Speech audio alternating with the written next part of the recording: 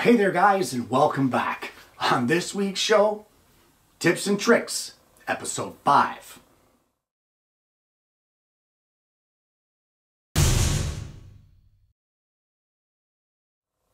Well, we have 4 of these shows under our belts, and today is episode 5. And I have met with some really positive response from you guys about these tip shows. You seem to enjoy them, so I've come up with another list of 5. And the first tip of today's show, well, you know what? It all starts up with glue-ups. Well, at some point in time in the span of your woodworking, you are going to be using one of these. And it's a bar clamp, simple as that. Use it for your end grain cutting boards, tabletop surfaces, making a workbench, whatever.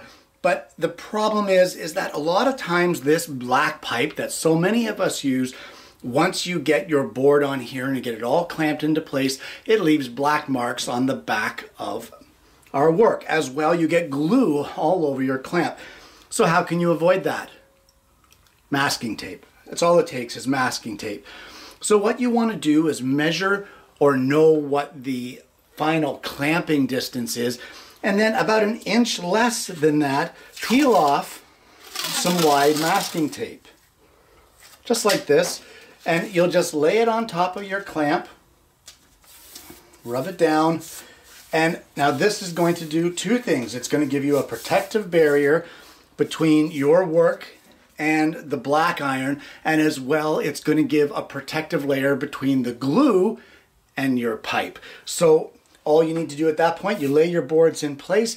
Once you clamp it down, you've measured, so you know that you're not going to be crushing in on this tape. And there you go, a very quick and very easy protective layer to keep both your work and your clamps in better condition than what mine are right now. So when you're done, it's a simple removal process, as simple as peeling off a Band-Aid. You just get the end, peel it up, and then any mess, any tape, any glue is gone, and your clamp is back to normal. Well, in Tips and Tricks episode 4, I showed you how to find the exact center point of a circular object using a framing square and a combination square. But what if you want to find the diameter? Well, if you have some, you can use calipers, but what if you don't have those calipers? Or even more so, what if the circle that you're trying to find the diameter of is bigger than what your calipers will allow? Well, you don't need any special equipment to figure this out. I'm pretty sure that all of you have this stuff in your shop already. Now, I've placed a straight edge here just to help me align it on film, but all you need is a ruler and a couple of scraps of stock that have been cut so that their edges are square. So what you'll do is you'll take one, align it up with the 1 mark on your ruler, and slide your circle over until the edge of it touches your piece of board. Then take your other piece of stock and slide it up to the edge of your circle. And all you need to do is read the measurement here at this side of the stock, subtracting 1 because you started at the 1 line. So for here, we're reading just a little less. It looks like about 8 7/16. So for that, you might take away the 1 inch. This circle is 7 7/16 in diameter. So there you go. If you're not sure and you need an accurate measurement of the diameter of a circle, a couple of scraps of wood and a ruler will serve you pretty well to get an accurate dimension. Well, the third tip of the day has to do with mortising in a hinge. And there's a lot of people that just do it by hand, and I don't know, depending on your experience level, you can have good or, really iffy results. So one of the more accurate ways to do it is with a router, whether it be a handheld trim router or whether it be a plunge router, etc. It doesn't matter. The problem is, how do you set your bit to make it so that it's perfect to fit your hinge, so that you don't get it too deep or you don't have it too shallow? Well, that's what I'm going to show you here now, how to set the bit depth on your router for mortising in a hinge. Well, there are plenty of ways to set the bit height for your router bit in order to mortise in a hinge. But the easiest and one of the quickest by far is what I'm about to show you here. Take two of your hinges and you want to sit them on the edge of a scrap piece of wood. From there, you'll take your router and sit it on top of that hinge. And at this point, all you need to do is dial down your bit until it touches your piece of scrap stock. Once you get it set so that it is dialed in to just touch that piece of stock, lock it in place, and there you go. That is your bit height set exactly what you need to mortise in this hinge perfectly flush in your door. Tip number 4 here today is all about finding the center of a board without having to divide fractions. This board here, if I measure it, is 4 1/8. So half of that would be 2 1/16. But let's say that the measurement was a little more obscure than that and you didn't want to get into messing around with the fractions. Well, there's an easy way to find the center of a board without having to do really any serious math or have to deal with any of those fractions. So what I've done is I've just clamped a straight edge here onto this side, and that is just to give me something for the ruler to register against at the edge of the board here. So all you want to do is tilt your ruler while it's up against your straight edge until you get the opposite edge lined up with a mark that is divisible by 2. In this case, I've lined it up with the 6. So if I place a mark now right here at the 3-inch mark, which is half of 6, that should be the center of our board. So to test that theory now, if I measure from one edge to where that mark is, it should be 2 1/16, because we measured this board at 4 1/8. So if I move my ruler up, can you see that there? 2 1/16, dead center. And I didn't have to do any math or any kind of figuring out.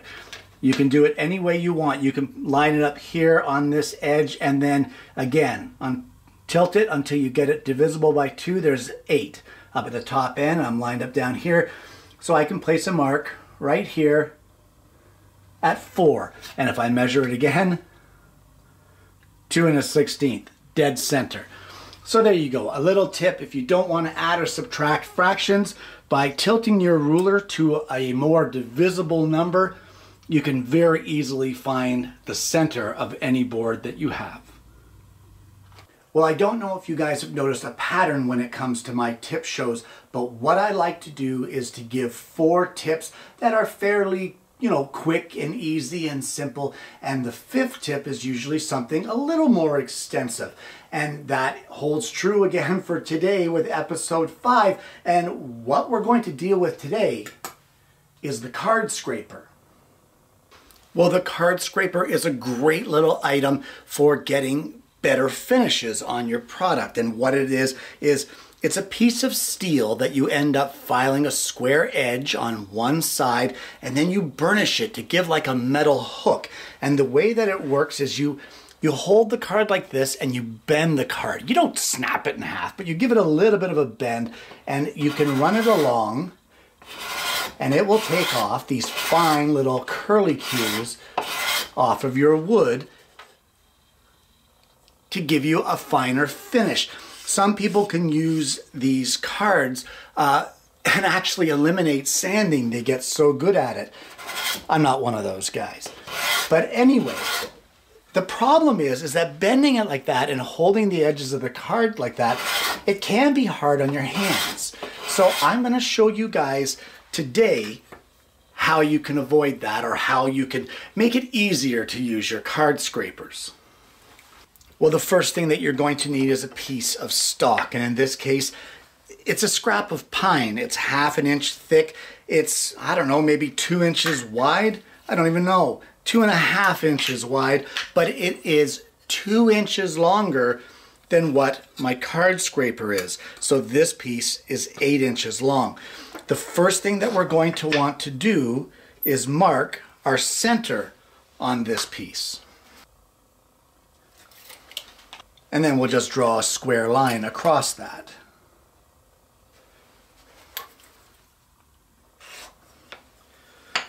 Now at this point on our piece of stock, you want to sit your card scraper on it so that it is centered on its length. So we'll just check that there. Should be 1 inch on either side. And once you get that centered, we're just going to place a mark here. And again, we'll place a square line across here to mark the edges of our scraper.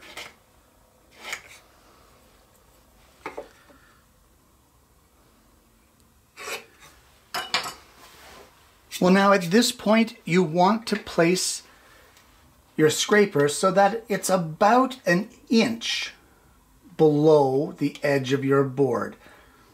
Just like that. It doesn't have to be perfect, roughly 1 inch. You know, here, we can even go 3/4. It's just to get an overhang at the bottom so that your scraper is not sitting flush with your board anymore. So we'll arrange this here so that it's 3/4 inch down. It's not really that imperative. And we'll just draw a line there just to mark where it's going to go. Now here's the thing. At this point now, you want to measure between the edge of your board and that line you just drew. In this case, it's about 1.5, and we're going to place a mark in the center. Right there. As well, what we want to do is at that same measurement, roughly, we're going to come out about 1/4 inch. I'm not even measuring it, but about 1/4 inch. We're going to place a mark here, and then on this side as well, we're going to come out about 1/4 inch. And again, at the center mark, same as what we marked just here, 3/4. We're just going to place a mark just like that. So at this point now, we need to add just a little bit of hardware. Well, what I have done is I've drilled a 1/16 diameter through hole here. I have drilled a 1/16 diameter through hole at this measurement. And in our center mark, I've drilled a 5/16 diameter through hole. And this here is a 3/4 inch diameter, just sort of an inset, about 1/8 of an inch. And that will accept one of these threaded inserts. So we're just going to take our insert, get a whackometer, and drive it home in our hole here. Just like that. Doesn't get much simpler than that. Now at this point, what I have is I have a number 10 1/2 inch screw with a number 10 washer and then a 1/4 inch fender washer. And I'm going to use the 1/16 pilot hole that I put in here, and we're going to screw these washers down. Now you don't want to crank on it. The reason you don't want to crank on it is because we need space underneath. So let's get this second one here and I'll show you what that space is for. So there you go. There's our second one in place. Make sure it's loose. And at that point, what goes in there is our card scraper. See, I have that one too tight. So this one's good. Oh no, it's good. So what you want to do is you want to have it so that this sits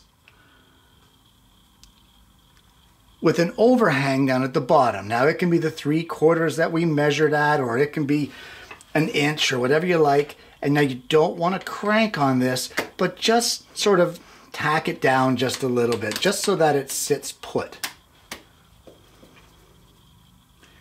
There you go, just like that. Now there's one more thing that we need to do here. Well, I decided that instead of using a jig knob, I was going to use a T-bolt.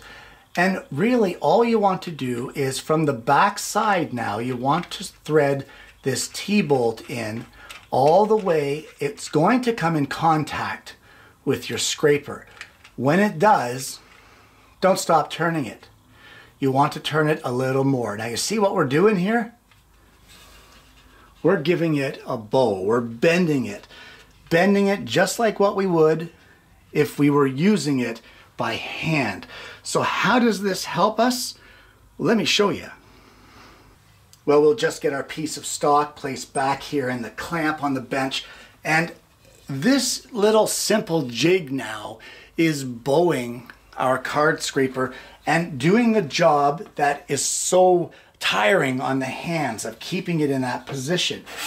And now you have essentially made yourself an economy card scraper.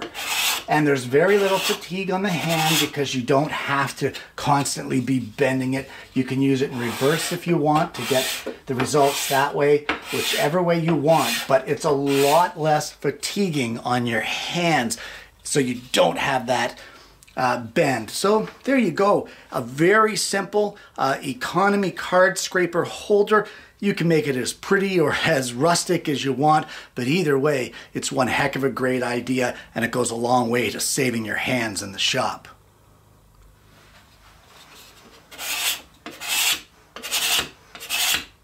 And there you have it. 5 tips and tricks, episode 5. Guys, these tips and tricks are not anything mind-blowing, and they are nothing that other woodworkers before me haven't come up with. They are everywhere. Everywhere you look nowadays, there seems to be a tips and tricks video, or someone showing you the easy way to get around something, or the easy way to do something. And is there anything wrong with that? Absolutely not. We love this hobby that we have, and the more that we can do to make it easier for us and to make it enjoyable, as long as we're still being safe, who's to say that we're wrong? Things like, instead of trying to divide 6/30 seconds on your center of your board, make it a little easier for you and divide 6 inches instead. That sort of thing, you know? Don't make it hard, make it easy. Like, honestly, guys, these tips will go a long way to, in some cases, saving your hands, like with the card scraper, and in other cases, just saving your mind, like when it comes to dividing imperial fractions. I don't think anybody likes doing that stuff. Guys, I want to thank you so much for tuning in this week. These shows are honestly a lot of fun for me. I enjoy these shows because I get to bring you something that, well, you may have heard before, but now you have a refresher, or you may have never heard before, and now it's your opportunity to learn it and use it in your shop if it's applicable to what you do. If you haven't already, please consider liking and subscribing to the channel. Click the bell and then you won't miss the notifications of future episodes of the show. It's been a lot of fun today, guys. I want to thank you again for tuning in. I hope that you enjoyed today's content. I hope that you can take something away from one of these tips, or all of them for that matter, that will help you in your shop. And more importantly, I honestly hope that you're going to join me again next week when I bring you yet another Alternative Tuesdays.